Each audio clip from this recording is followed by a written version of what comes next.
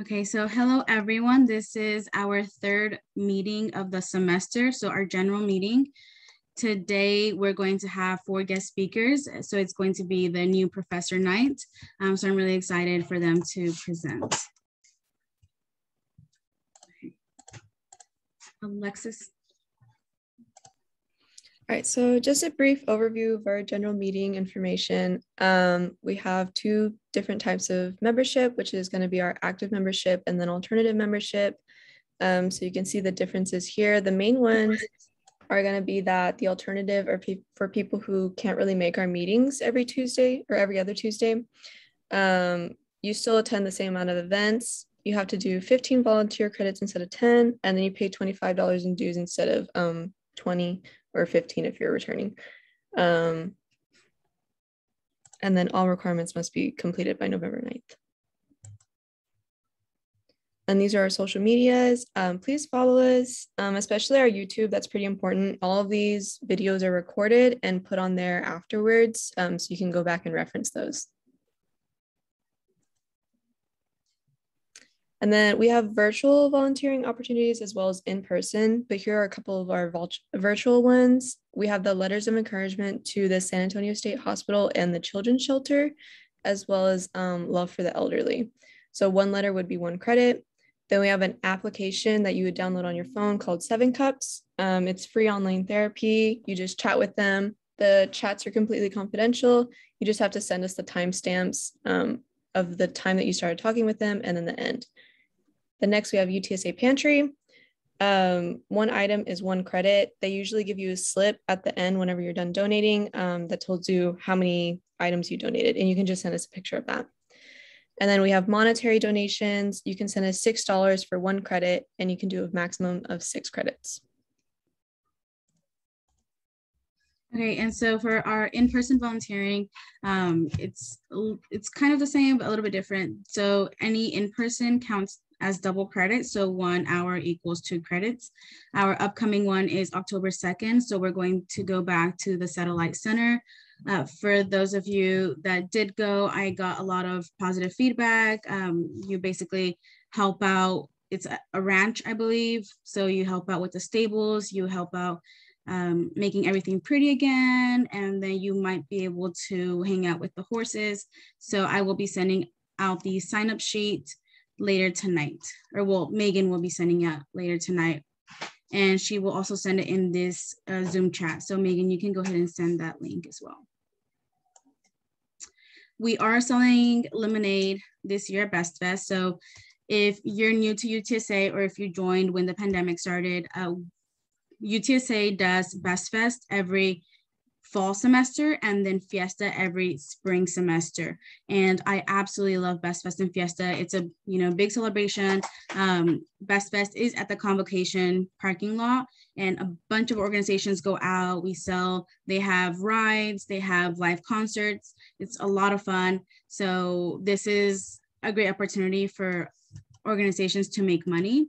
So if you want to donate the lemonade packs, we're going to give out 1 credit for every 12 pack. For more information, you can contact Alexis or I, and she will be taking those donations in. And to request volunteer credit, so these are the steps. I'm not gonna go in detail, but you can also look at the YouTube video that I made. I made it a year ago, and then you can also scan this QR code, which takes you to the YouTube video as well. For our remaining general meetings, we still have a look into psychiatry. We are going to have Dr. Ogburn, but they're no longer able to join us. So we're going to have another professor. I forgot their name, but I will announce it once we get the confirmation. And then we're going to have Dr. Scott present and Dr. Lawson, and then we're going to have our end of semester celebration. So we have 2 more events. The next one's going to be traveling with psychology. So it's basically how you can turn a psychology degree into something that you can travel with, different careers within that. And then our next one after that is going to be professional development. It's going to be sort of like a workshop type thing. We're going to have 3 guest speakers, and then at the end, they can give you kind of specialized help within writing a CV, personal statement, or a resume. And these are our remaining socials. So we have Chicken and Pickle next. It's going to be October 7th. That's 2 weeks from now, and this one will be in person. I've never gone to Chicken and Pickle, but I've heard that it's a lot of fun because it's a restaurant and they have lots of games. They have like courts and yeah, it sounds like a lot of fun. I saw their website. So if you need rides, we will offer rides. You have to meet at the convo by 6, and we'll give y'all more information as we get closer. And then we have the campus scavenger hunt, which is a 3-day thing. And we will send out lists daily with things that you need to find or complete. Here's just pictures of our merch that are available to buy at the tabling. There's the prices right next to them. We still have a lot of gray shirts left and masks, etc. And then you can pay us through Cash App or Venmo, or you can just give me cash at the tabling event. And then without further ado, we have our faculty that we're going to be, that are our guest speakers today. First, we're going to start with Dr. Denver Brown.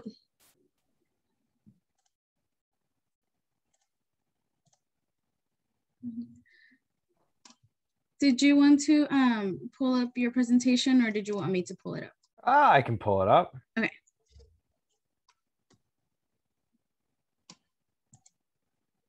There we go. Yeah, everyone had a nice headshot in there except me with a photo from a friend's wedding. The long reason behind that is because I was supposed to start at UTSA in 2020, but we deferred and came down in 2021 because our son was expected to be born right before the original start date. So we recently just moved here from Canada, and I'm now establishing the Infant, Child, and Youth Health Lab, which is easily referred to as the INCH Lab here at UTSA. And I was hired as part of the Human Performance Cluster hire. So I am primarily affiliated with the Department of Psychology, but I also have a joint appointment in the Department of Kinesiology. I'll give a quick shout out that I am recruiting not only undergraduate volunteers to be a part of my lab, but also next year I'll be looking for master's students to bring on for a range of different projects, which I'll talk about some of the areas of interest in a second, as well as PhD students. So if you know anyone that's interested in looking and particularly interested in health among the early life segments, then please reach out. Right now, I'm currently teaching experimental psychology, or probably better packaged as research methods. So I think we've been having a lot of fun with that course and using some of the exciting things that are going on in the news to really sell why we should be better, not only producers of research as psychologists, but also consumers of research, because across the lifespan, we're always going to need to bring in what we're being told and comprehend it quite well.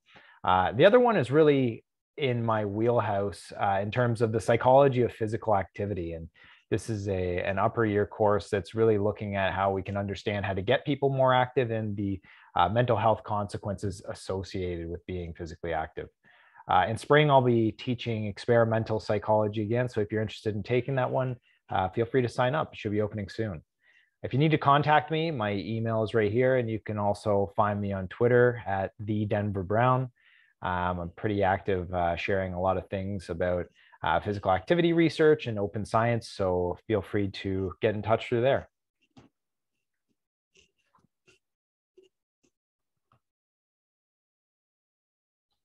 One second, it's not skipping my slides now.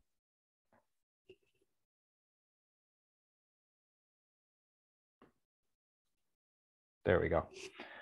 All right, so the primary interest in terms of the INCH Lab research is really looking at determinants of physical activity behavior among children and youth. So when I say physical activity, we're talking about any movement, whether it's at a light intensity or at that moderate to vigorous intensity, like when we're out playing sports. And most of my work in this area focuses on looking at more contemporary theories that look to help people close that gap that we have between our intentions to be physically active and our behavior. And I know many of us can attest to really struggling with having those intentions and actually being able to follow through. So building from not only looking at our attitudes and subjective norms and perceived behavioral control, a lot of the more recent work is focused on how self-regulatory skills like planning, monitoring, and goal setting, and then reflexive processes like habits and identity, how these factors play a role in ultimately determining physical activity behavior. And understanding these, we can help to design and develop interventions that can later be implemented and evaluated.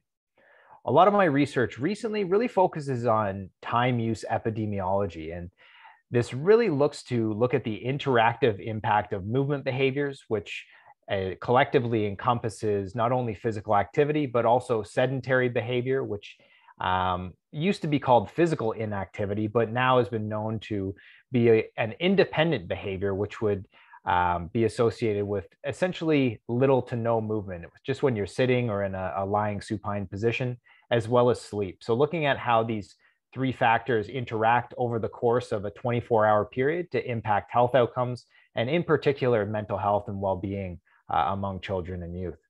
A lot of this work is really instrumental for helping identify populations that might be at risk for poor mental health through using certain analyses like latent class or profile analysis to figure out who has the poorest or least favorable mental health scores, but also the poorest movement behavior combinations, whether it would be very low scores for sedentary behavior or very high scores for sedentary behavior and screen time, as well as very low scores for physical activity.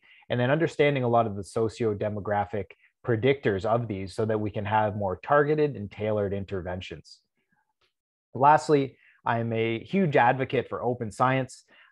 If you have taken some Psych 101 courses, and they haven't been updated in a while, they probably haven't covered a lot of what's happened in the past 10 years with the open science movement. And there have been plenty of reasons why we now have a lot of biased findings in the literature, and we've had questionable research practices that have been followed for years. And the open science movement and using open science practices within our daily basis or within our research paradigm is something that we can really do to improve the knowledge that we're able to get from the research questions that we're asking. And this can be done through being upfront and registering or pre-registering our studies. This can, or as easily as sharing preprints and postprints so that everyone has open access, and the information that's largely funded through taxpayer dollars isn't hidden behind these paywalls. This also spans to other things like sharing code and having open materials related to our research. So if anyone's interested in learning more about how we can get kids active and trying to figure out the mental health consequences of not only our physical activity, but the impact of screen time and sleep as one collective latent construct, feel free to reach out. I do have opportunities within my lab coming up in the future, and I'd be more than happy to speak with you about these things.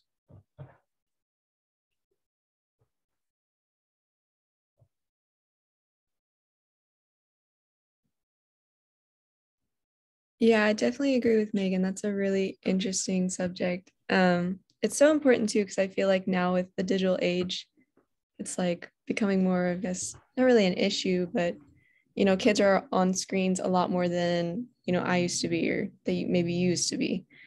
So that's really interesting. Our next presenter, but thank you for that. Our next presenter is going to be Dr. Houpt. I hope I said that right. If you want to share your presentation. Sure, no problem. So I hear all pronunciations Houpt is the way I do it, but I'm okay. not Thank you for particularly that. picky. Yeah, no problem. Okay, let me see if I can get this working.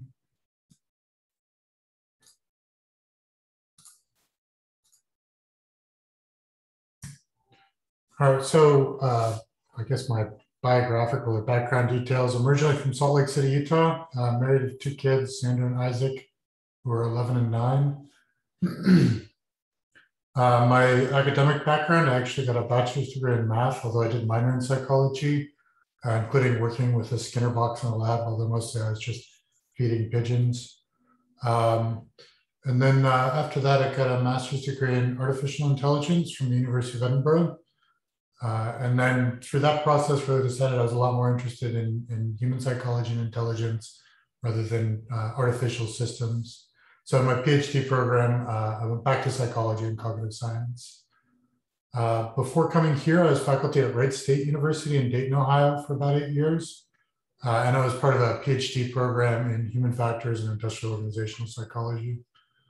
And then I guess in addition to my work as a professor, I also have a sort of side company, Cognitive Modeling Solutions, where I do consulting on some of the research topics that I'm involved with, including for the Air Force and a couple of the national labs at this point.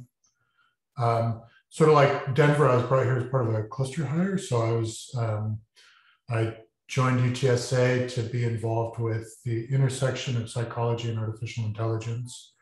So I've got an appointment in computer science, and I'm really interested in how our understanding of psychology can help improve artificial intelligence systems, as well as how modern machine learning techniques and AI can help us understand cognitive and psychological processes. The two kind of subfields of psychology that I sit under are one, mathematical psychology. So the driving force here is to try and take tools from mathematics and computation to really quantify our predictions about psychological processes. I put here quantifying cognition because that's the area, cognition and perception, the areas I'm most familiar with.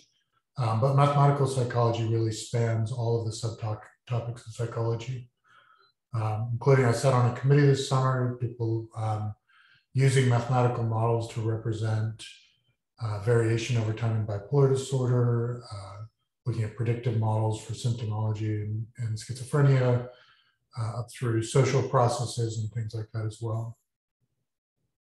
I've got sort of a couple of graphics rather than a pile of equations. I would say in mathematical psychology, there's a lot more equations than most areas of psychology. But usually when we're trying to communicate it, we try and put that in terms of nice pictures. I want to just highlight some of the more influential models here. So here on the far right, left, I don't know, this side is prospect theory. This was actually the only Nobel Prize awarded in psychology, even though it was in economics, to Danny Kahneman for research and understanding how we make decisions in situations where there's uncertainty. So usually these studies are framed in terms of gambles or which lottery ticket would you want to pick, but it certainly has applications in terms of buying stocks or making business decisions, buying insurance, things like that as well. And so by taking our understanding of how people make decisions and codifying it in mathematical theory, we're able to better make predictions and better integrate that information into interactions with the world. We do a lot of work with face perception and understanding what it is about our perceptual process that makes us so good at representing faces. So that's an area, for example, even the best state-of-the-art AI systems are pretty bad at recognizing faces and can't deal with things like different emotional expressions, variation in lighting conditions, things like that.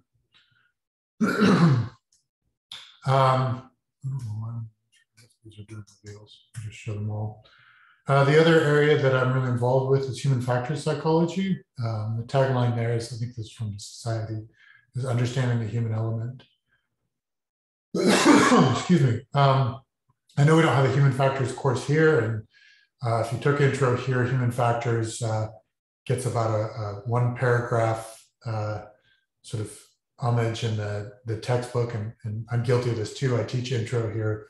But this is, I think, one of the really exciting applications of psychology. So it's really taking our understandings of psychology and using that to better design environments and understand people's interactions with artifacts and doing tasks in the environment. So this could be one of the big areas of this is UX or user experience types of things. Being able to design cell phone apps that you can just use right off the bat. There's been, I'd say, over the last 20 years, huge improvements in the way we interact with computers, from needing to sit down and read the manual and memorize commands to just a more intuitive, like swiping to get from one page to the next, and those kinds of things. And a lot of that comes out of this understanding of psychology and psychologists contributing to this research. This can also have more mundane applications. So this picture here is what we call a Norman door, named after Don Norman. He's a well-known human factors psychologist, and in fact has been a consultant and maybe even an employee of Apple for a number of years. But he collects images of these doors that they basically make it hard to figure out how to open it. So I think many of us have had this experience of walking up to a door, and even if it says push, trying to pull on it. And the way Norman talks about these is you put this signal here on the door of a handle. Sorry, I just lectured, so I'm losing my voice apparently. But the idea is this handle makes us think pull. So when we walk up to that door, even though it says push there, that takes more effort when we want to pull the door. And so the idea here is that by using our understanding of psychology and how we interact with the environment, we can better design doors so we don't have people yanking on doors that are supposed to be pushed or smacking into a door thinking it's a push when it's a pull door. And we could do that through basically designing things. So if I put like a flat panel here that I couldn't grasp, then it's going to make it much more obvious to me that I need to push. In the same way, putting a handle on it signifies pulling. This one, so I talked about some of the research with the Air Force. So one of the things they're interested in is we move towards not having a single pilot for a single vehicle. What's the best way to interface between that pilot and those vehicles, as well as wondering whether we can move to a point where the vehicles are sort of smart enough to do most of the navigating on their own, so you could have a single pilot controlling multiple vehicles. And I think some really neat demonstrations of this are some like the light shows and things you see with drones. This last example here is a program I've worked on a little bit, looking at command and control situations. So this would be if there's an emergency situation where you have multiple different groups showing up. You might need to coordinate between the police and the fire department or other agencies involved, and looking at design for the best way to communicate information at that sort of central level as well as across groups. Do you mind if I just rinse my hands super quick? Do you mind? I'm sorry. I know I'm kind of like in your way. I don't think that's like disinfectant my hands in the morning. Can you mute yourself to yeah. So that's kind of the more general areas of mathematical psychology and human factors. Drilling down into some of the studies I've done, so looking at spatial awareness in virtual environments. And this particular study, we're looking at how a virtual sound environment can help us keep track of where we are as we move around in an impoverished environment. So certainly we rely a lot on vision for navigation and understanding where we are as we move through an environment. But even people with normal vision still rely to some degree on the soundscape to understand where they are.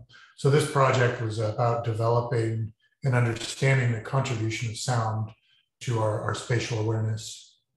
In fact, the lead researcher on this project just left the Air Force. This was an Air Force project from tell by sort of military-ish designs, is now working at Oculus.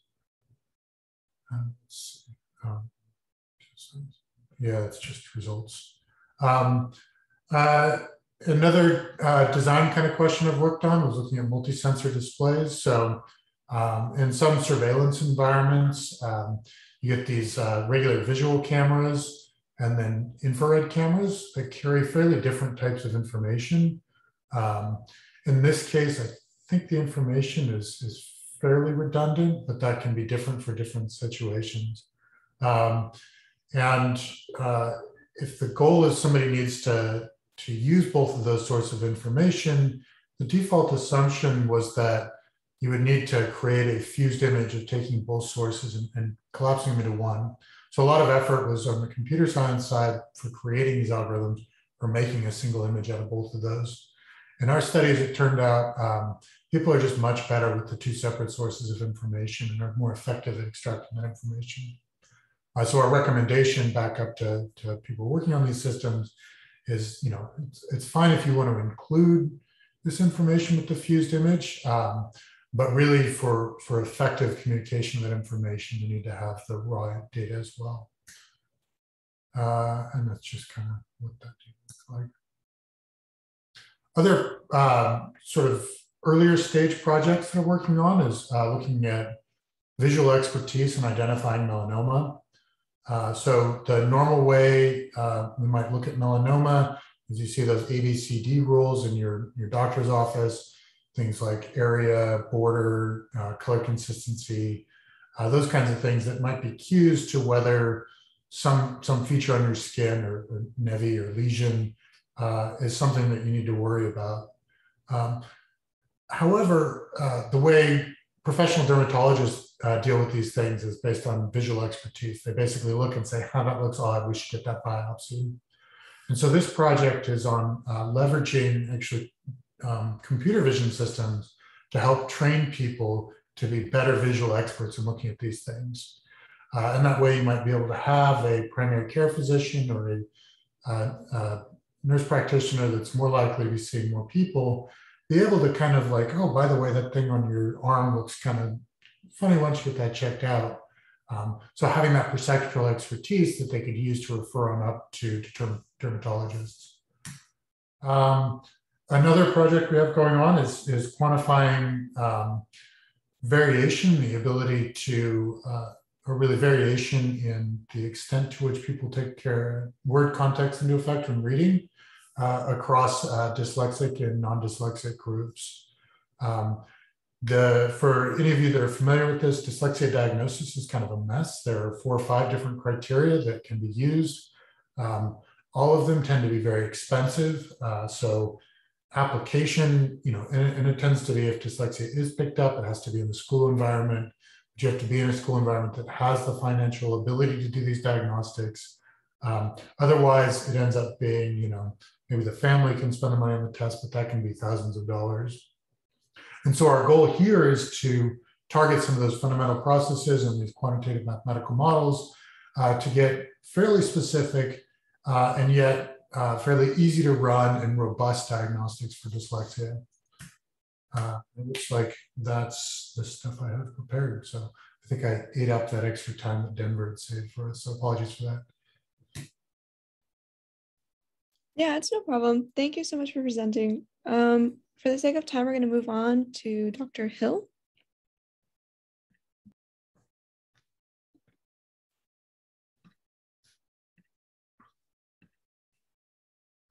Thank you. Do you all have my slides? You can see them? Great. Yep. Yeah, thanks for inviting me. I'm also one of the new faculty, and I lead the suicide prevention research team here at UTSA. We're just getting our team up and running here.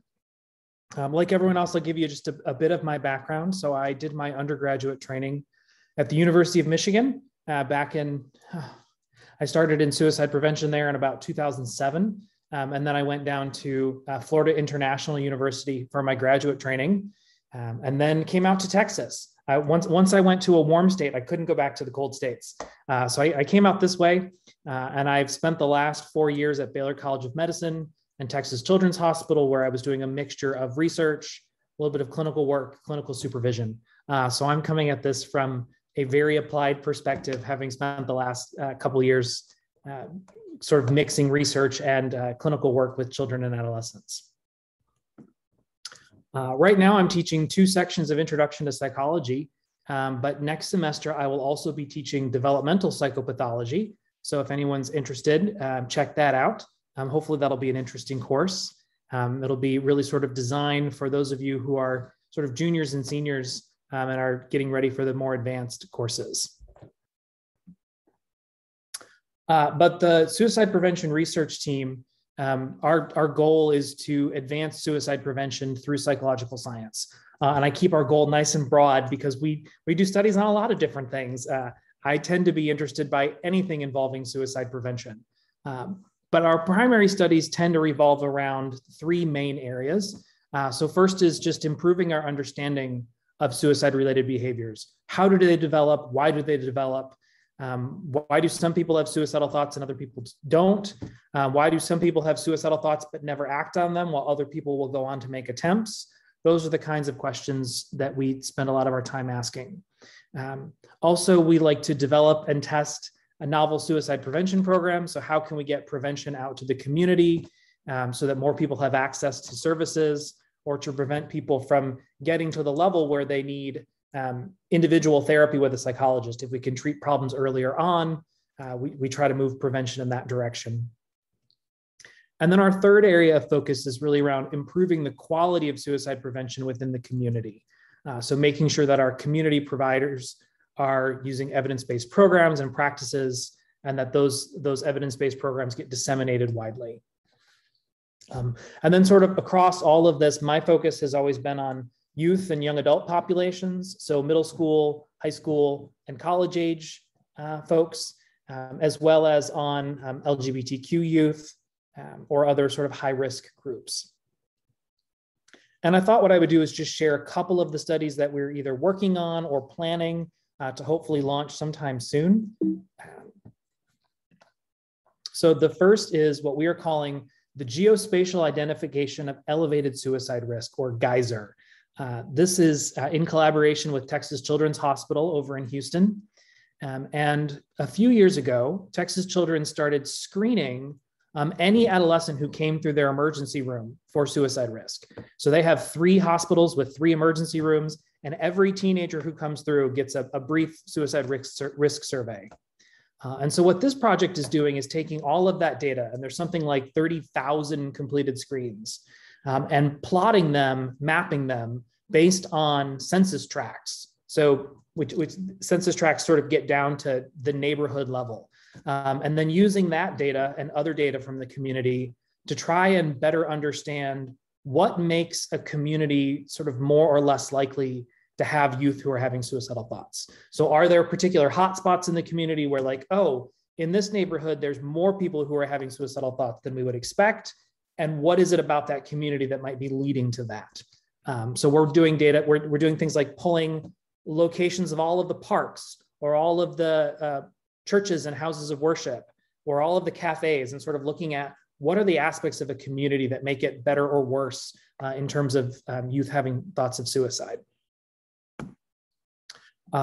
In the area of testing new prevention programs, we've developed 2 interventions over the last few years that are both brief sort of web-based modules that people can complete on their own. They were both developed for teenagers. So we had LEAD, which is all about addressing the thought of being a burden on others, or that other people would be better off without you. And then we have SGT, which stands for Supporting Grieving Teens. That one was originally designed for youth who had lost a loved one, but the focus of the intervention is really around building your social support network, connecting with other people, developing relationships. And so what we're looking to do with these is maybe adapt them for use with college students to see if we can, we need to sort of dial up the level of them a little bit, because college students are obviously more advanced than 13-year-olds, and you can do more complicated things. So finding sort of the right level for college students. And then down the road, what we'd like to create is this sort of larger screening program where you could log into a website, answer a few questions about yourself, and then the website would sort of push back to you, hey, here's the areas where you seem to be under a little bit of pressure. You're really stressed right now. Here's a stress reduction program. You've reported being sort of lonely lately. Here's a program to help you build relationships. So that's sort of what we're working toward down the road, is this ability to direct people to brief interventions that they can do on their own without having to go in and get a therapist, so that we can reserve therapists for the folks who really need them. Because if you've ever tried to get therapy for anything, you know that there's often a weeks or months long waiting list. And we're just not going to solve the problem by training more and more therapists. We need to do a combination of things. And then the last area that we're working on right now is asking questions about how we can improve the quality of education in suicide prevention.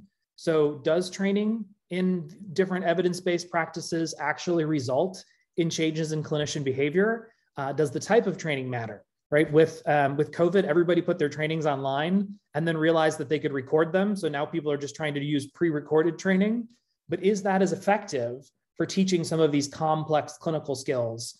Or do we really need to have live trainings with experts in the room to answer complicated questions? and to help studies around that question. And then finally, we always have lots of things going on. So a couple of UTSA undergrads, Blake and Zane, have joined the lab, and they're working on a paper around ethics in suicide prevention. We're also looking at whether online programs can improve college students' knowledge about suicide. I'm working with Elena, who is a postdoctoral fellow back at Baylor College of Medicine, looking at how to help connect youth to mental health services after they make a suicide attempt. And Paige is a graduate student at LSU over in Louisiana, who's working on impulsivity and something called negative urgency, which is this idea that if I have a negative emotion, I have to get rid of it right now. Like I have to do something to cope with my negative emotions, and whether or not that might make people more likely to self-injure or think about suicide. So lots of projects going on all the time, always looking for new students and new ideas. And right now we are recruiting, whether you want to come into the lab as a volunteer, maybe do an independent study, or join us next year as a graduate student. If you'd like more information, there's my email. And that QR code will take you straight to our lab application if you're interested. Thank you. Yeah, thank you for the QR code. That is really, I just opened it right now. Very cool. And it's such important research. We'll move on. Thank you for presenting. We'll move on to the next presenter and the last one, which is going to be Dr. Meca. Hey everyone, thank you very much. Let me share my screen here to get started. I do want to give a quick little warning that at any moment I may have my baby girl come in and crash this interactive session. I'm hoping that she doesn't realize I'm in my office. So I make no promises on that. Oh, I'm sure I'll get bonus points for cuteness for that. Thank you for having me. It's a real big honor to be able to talk a little bit about my work. And because it is Hispanic Heritage Month, I feel obliged to also say it in Spanish. Gracias por tenerme aquí. Estoy muy encantado para hablar de mi estudio que estoy haciendo aquí at UTSA. So I'm here to talk about my research lab. Similar to Dr. Hill and Dr. Brown, I just started here at UTSA this fall, so I am a new faculty here at UTSA. However, I was a former faculty at Old Dominion University, where the TARDIS lab, which is the Team on Acculturation, Risk, and the Development of Identity and Self, was really well established. So as I've transitioned here to UTSA, I've been starting to reestablish the TARDIS project and the variety of studies that we conduct. So before I talk about what we do in TARDIS, I want to talk a little bit about myself. As some of you maybe guessed, I am a second-generation Hispanic immigrant. My dad came to the United States in his 30s from Cuba. He escaped on the Malied as a political refugee following the Cuban Castro regime. My mom came when she was 16 from Uruguay without any formal education and dropped out of high school in part because she wasn't welcomed within the United States. So I grew up from very humble beginnings. I remember going to McDonald's on Sundays and like stocking up on the 20 cents hamburgers and 39 cents cheeseburgers. Like many of you, I am a first-generation college student. I'm the first person in my family to go to college, let alone get a PhD. So I resonate with a lot of you who recently had to learn how to fill out FAFSA applications, and potentially some of you realizing how poor you actually were, which was a realization I had when I did my FAFSA applications and I started doing my applications for for college. Just a little bit about background. I'm born and raised in Miami, Florida. I lived there the majority of my life to this day. I did my bachelor's degree at Florida International University, where I became a McNair Fellow towards the end of my tenure there. And shortly after that, my dad was diagnosed with terminal cancer. So I decided to stay local in Miami, and I did my master's in developmental psychology, and then eventually my PhD in developmental psychology at Florida International University. So actually, Dr. Hill and I both started FIU at the same time. We're part of the same cohort, although he was in the clinical program and I was in the developmental program. Shortly after that, because I really did not want to leave my family and I had just met my wife, then girlfriend, I did a postdoctoral position at the University of Miami in public health within the Miller School of Medicine. So my research is very interdisciplinary. It draws on developmental science as the overarching focus, but I also draw a lot on social psychology, on personality psychology, on public health, on epidemiology, on human developmental and family systems, on clinical psychology, counseling psychology, etc. And very broadly, my research is focused on identity development and its general function, as well as links to health behavior. Now I'll talk a little bit more about what I mean by that. So just to give you a broad overview of what is identity, because I often get asked by this, even by people who are scholars in psychology, like, what do you mean when you talk about identity? And the simplest definition that I often use to describe it is people's explicit or implicit response to the question, who are you? And this actually is word for word from one of the leading textbooks right now in this field. Now, when we look at how a lot of people have talked about identity, there's this common understanding that identity represents a very complex woven quilt. What we mean by that is when we talk about our own individual identity, we're talking about an identity that's extremely multifaceted. There are multiple aspects to who I am as an individual. So I have multiple identities, if you will, that can and do coexist. Some of the aspects are particularly relevant. So right now, me giving this presentation, my identity as an assistant professor, as a scholar, as a researcher, as a teacher, as a mentor is particularly salient. If my daughter walks into the room, I am no longer any of those things. I'm a father, right? Potentially a husband too if my wife walks in. So what is relevant depends on the context and the situation, although broadly being both a scholar and a father are important to my general sense of who am I. And we often see that identities interact and intersect with each other, sometimes in ways that are harmonious. So for example, when I became a father, my identity as a scholar, as a researcher, as a teacher heightened because I had new motivation to do the work that I was doing, to create a better world for my daughter. That was part of my new motivation as a father.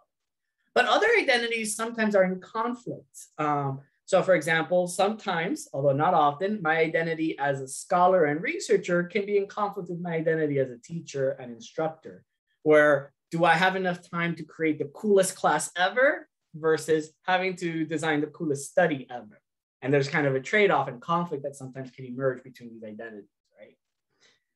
And other times they just don't interact at all and they're completely tangential. They're not related whatsoever in any way, shape, or form. So if I had to describe my identity, this actually came from my talk that I did last year at UTSA here as part of my quote unquote job talk. This is me at the center. And then here are some of the aspects that are important to who I am.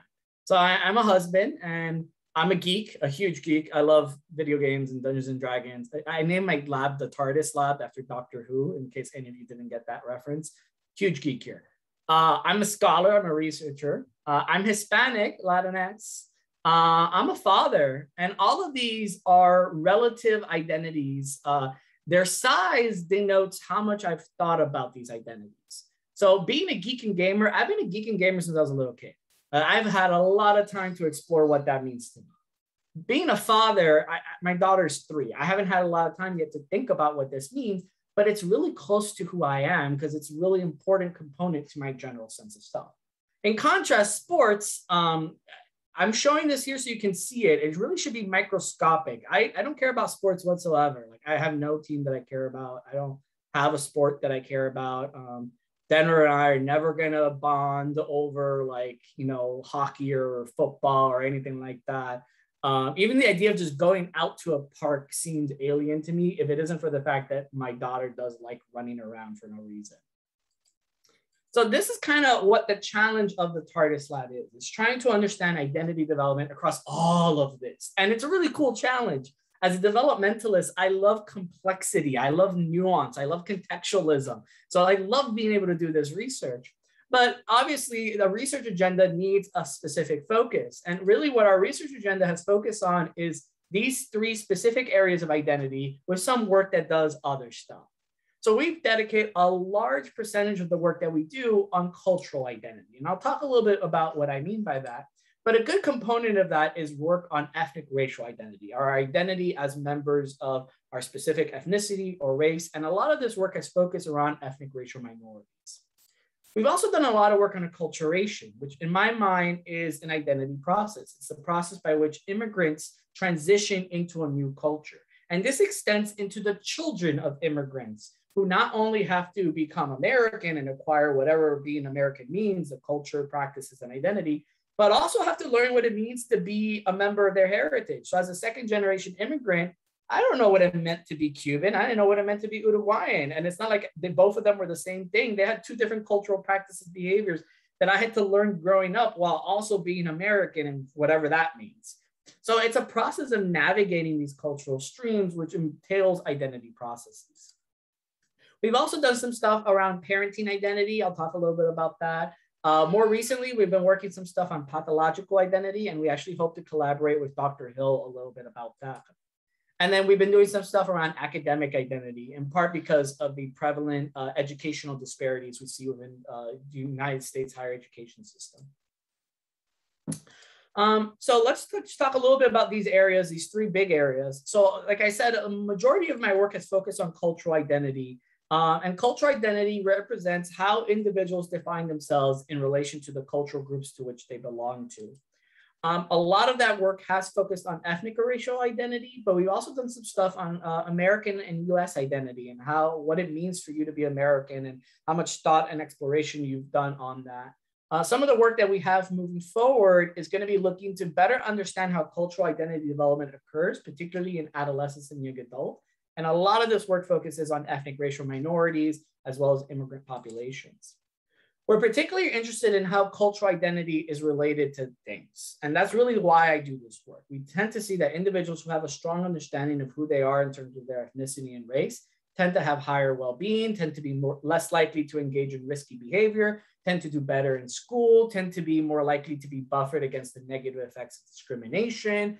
They tend to do better. So understanding the processes that lead to why some people have a strong ethnic racial identity and others don't is important from a prevention and intervention perspective. And understanding what are some of the age-specific and contextual factors that contribute to ethnic racial identity. Growing up in Miami, I really never cared too much about being Hispanic Latino because Miami was a large ethnic enclave where everyone was Hispanic Latino and the majority of the political and economic power was housed within that population. Being a minority wasn't important to who I was until I left FIU, until I went to my first academic conference. And the moment I got off the plane, I suddenly wanted croquetas and café con leche. Like I was like, oh my God, I'm a minority here. So our identities are tied to these contextual factors, and better understanding that is a critical component for understanding how we can initiate positive development.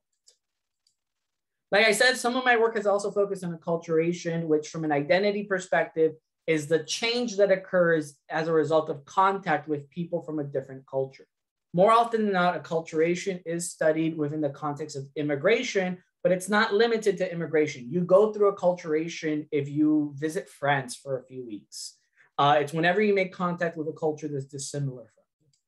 So the work that we have here is obviously focused mainly on first, but also on second generation immigrants and better understanding how acculturation occurs, particularly centered around the ideas of biculturalism. This idea that it's not one or the other, you can be both. You can be a Hispanic American, you can be a Mexican American, Cuban American, you can be an Iranian American, whatever it is, you can adopt both your heritage, you can retain your heritage culture and adopt the culture of the host society, in this case, the United States.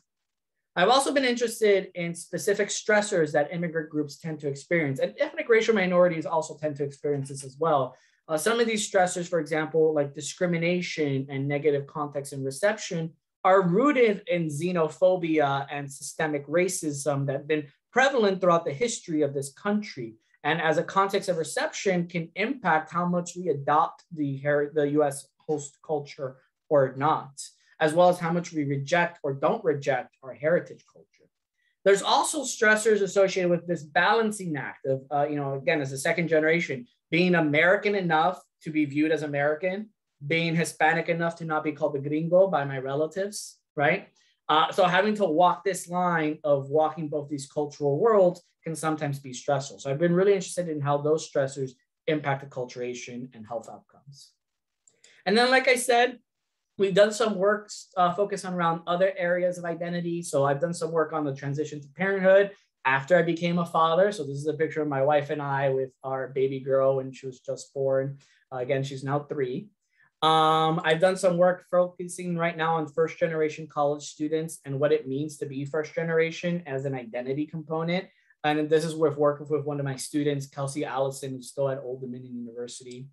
I've done some work with college athletes and what it means to be an athletic identity, having an athletic identity in the context of one's scholarship identity. And actually, Dr. Brown and I are hoping to collaborate on this. We'll be meeting this Friday to talk about that. So I'm really excited. And I've also done some work on veteran populations and the transition to civilian life, hence the here going from the fatigues to the civilian clothes. And some of the work on what it means to have a military identity and whether it's adaptive within the context of transitioning to civilian life. So in terms of getting involved, I'm almost always looking for recruits. We do a variety of different topics. So if you were to join my research lab, we prepare IRB applications, you do literature reviews, help create surveys, enter data, less on entry data nowadays. Most of it's digital, but we clean and code data, analyze it. I do engage in manuscript preparation, even with my undergraduate students. And then in terms of what we are interested in, there is no GPA requirement, there is no major requirement, and there is no course requirement. So you could be a freshman and join the TARDIS lab. What we are looking for is students whose interests are aligned with what the TARDIS is focused on. So I want to see your passion, your interest for the work that we are doing within your application. We're interested in people who are committed to working with us for a lengthy period of time. So although we would love to be able to have a person for just one semester and contribute to the lab, it's really more beneficial for you as a research assistant and for us as a lab if you're able to work with us for an extended period, for a year, 2, maybe even 3 years. You're going to get most out of that experience. And given the work that we do with marginalized populations, we're interested in people who have a strong, and I can't emphasize this enough, a strong commitment to diversity, equity, inclusion, and social justice. This is a core value for the TARDIS. And also, all are welcome, but I may put special preference for anyone who's a geek. So if you reference Marvel Cinematic Universe, Doctor Who, Harry Potter, you know, it may just win you a few extra points, but that's besides the point. So here's my contact email. You can email me at alan.meca@utsa.edu. We have a lab email account, the TARDIS at utsa.edu. Here's the QR code for our Qualtrics application. We are accepting applications. We're going to be doing first review of our applications that we received this Sunday. So if you are interested in having priority consideration, please submit your application by this Sunday. We will be emailing candidates for interviews early in October to select candidates for the lab. And then follow us on our social media. We have a Facebook page. We have a Twitter account. I think one of my students created an Instagram, but I have no idea what that information is because I don't really use Instagram, but you know, it's somewhere. And that's it. Thank you so much, Dr. Meca. A lot of interesting and useful information. Your lab is really cool. I've also watched Doctor Who, so that's pretty interesting. We're going to open it up to Q&A now. We have about 5 minutes, or as long as the guest speakers want to stay. You can go ahead and put your questions in the chat. I know Debbie already has the top one for Dr. Hill, or you can say it in person if you just want to raise your hand.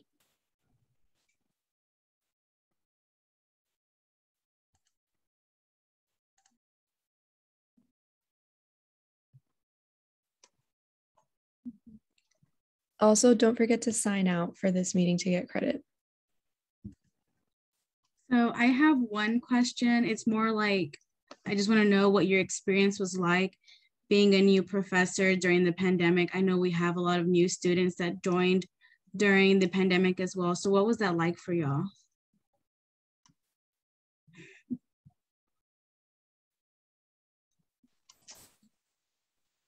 I'm happy to go, but I'll defer to the new professors since I transitioned from a position already. Yeah, so I guess I'm the most junior on the block here. This is my first assistant professor job, but yeah, so it was definitely a complicated situation. I moved from Canada, so immigrating to a new country was no easy feat, let alone with a 15-month-old. So it's it's been tough because I haven't been able to meet new people and expand my network aside from, meeting Ryan and Alan at our everlasting orientation. It felt like, so it's good to meet them and spend some extended time with them then. But it has been challenging, but there've been highlights through it as well, and it's nice to slowly get some more normality in the world. Also, moving from Canada, everything was locked down, so coming here, we're actually able to do stuff and go outside. You can get non-essentials in a grocery store, so that's nice too. I keep getting the commercials about Canada being open now. So that's like, I love those commercials, especially when they're coming from the airport with the baby. I think it's so cute. But yeah, how are you liking San Antonio in comparison to Canada? Love it. It's going to be warm all year round. The only tough thing is that our dog is still in Canada because it was too hot on the tarmac to bring him down in the middle of the summer. So soon he'll be down here. What? It's because if you just not talking here. Okay. Yeah, you couldn't be separated from your dog for like a day without you freaking out. Yeah, I have 5 dogs and I hate being without them for like even an hour. So.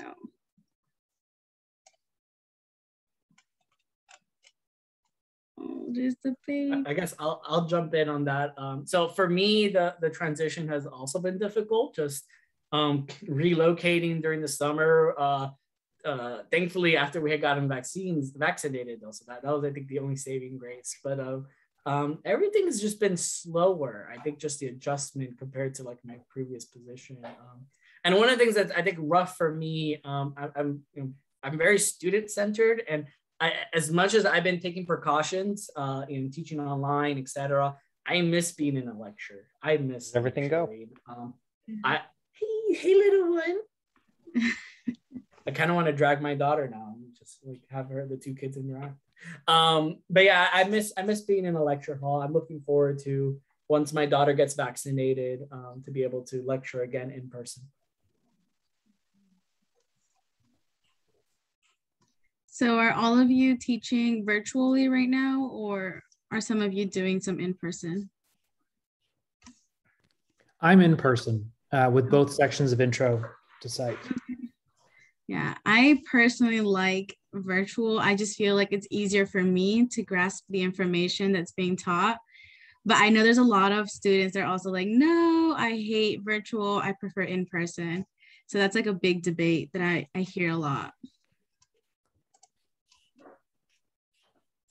I think in person has been all right. A good number of the students are willing to keep a mask on, which is much appreciated. My voice doesn't project well, so I've had to take mine off to teach and be heard. So I appreciate when students kept theirs on as much as possible. There is no room big enough for social distancing when you have a class of 200. Theo. Limits to what you can do. And developmental psychopathology next semester will be in person for those of you who are interested. Theo, look, it's Mia.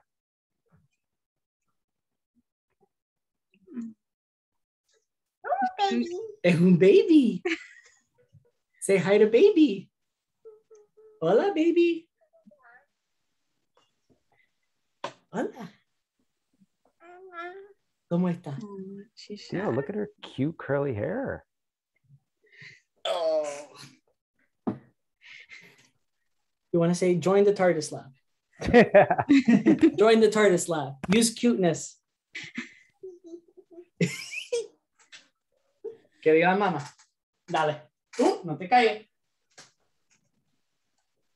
All right, she ran away. I can only, not at that age. At 15 months, they stayed passive.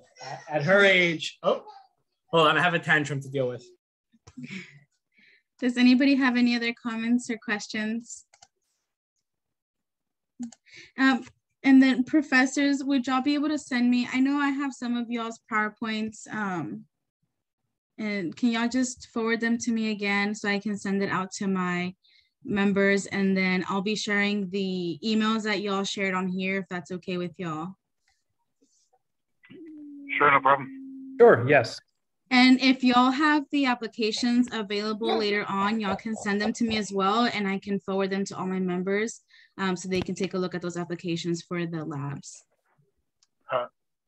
Sarahi, I'm just teaching intro next semester for undergraduate, or if you're really good at math, there's a PhD level course in Bayesian statistics.